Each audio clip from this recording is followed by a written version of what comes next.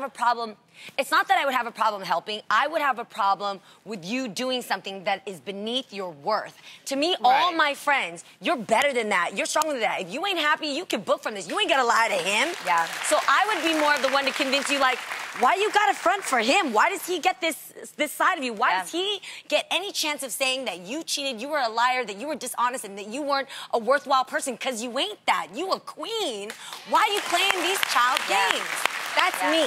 I'm right there with you. That's why I'm saying if you actually are leaving, you need to, like, actually make the plan to leave. You cannot continue. Like, this is not a lifestyle. Well, what if it... No, that's what I'm saying. What if it's not because he's cheating? It's just she just want to cheat.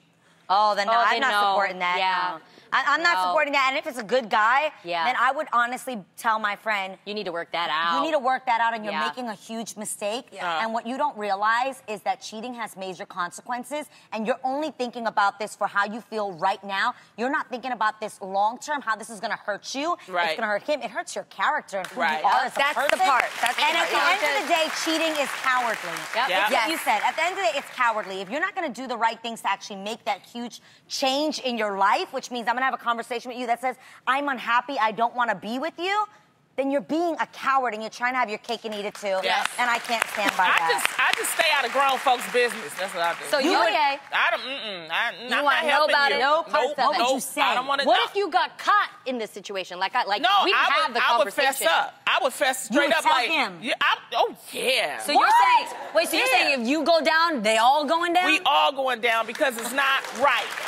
Wait. Not right. Hold on. Yeah, note to self, do not use Lani as your ever in life. Have you ever told, you know, on someone, seeing someone cheat, and then going to that person and be like, yo, I saw your man, like, da-da-da, and then they get mad at you? That's why I don't do it.